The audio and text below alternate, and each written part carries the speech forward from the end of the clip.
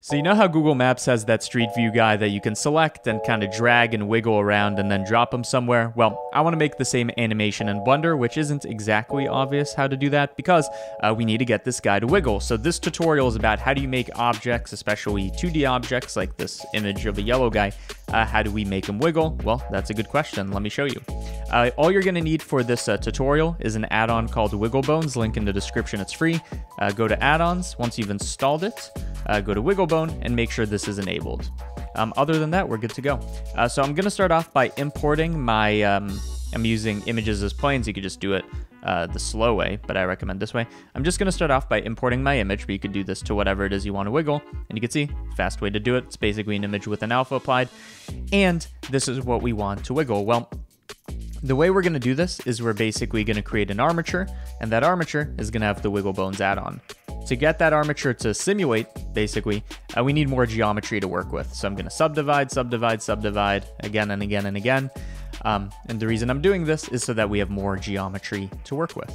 Now, what we can do is we can add an armature, and this armature, what it's going to let us do is, create the skeleton of this guy. So it seems like we need to flip this by 180 degrees. And I'm just going to basically, I'm going to position this up top.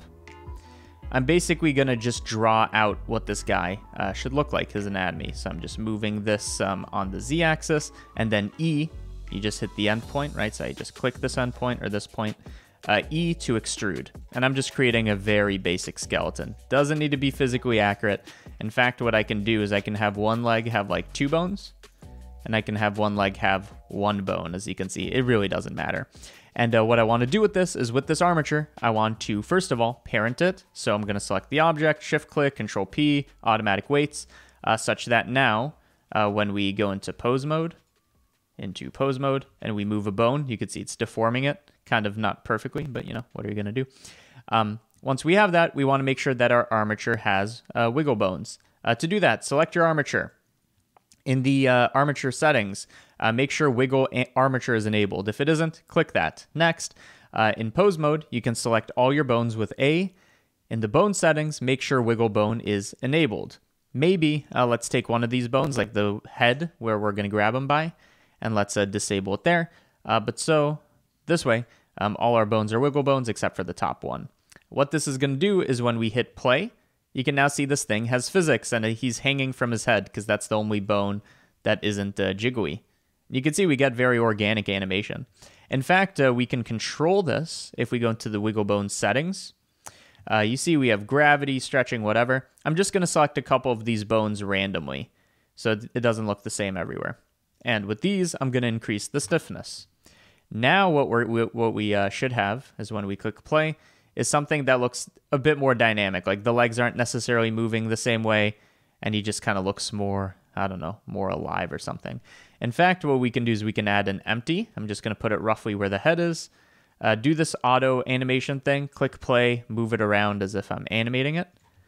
And then finally, armature, parent it to the empty. So mesh, parented to the armature, parented to the empty. And you can see we got a jiggly boy. He looks pretty cool.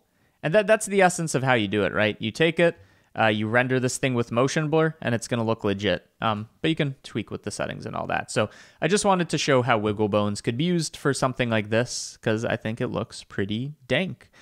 Beyond that, though, I think that's kind of the essence of the tutorial. It was a short one, so we'll wrap up. I just like to say at the end of these, I'll keep it short since it's a short tutorial. Patreon exists. There's a link in the description. There's 760 of you. If you want to support this channel and CG Matter and you want to get early access to tutorials, blend files like this one, hundreds of other blends I've made, project files, and exclusive tutorials, there's a way to do that. You just click the link in the description. But either way, hopefully you enjoyed. Hopefully you learned something about Wigglebones. I think I'm going to use it in some future projects, which is why I just wanted to give a bit of a precursor before it kind of comes out of nowhere. So enjoy.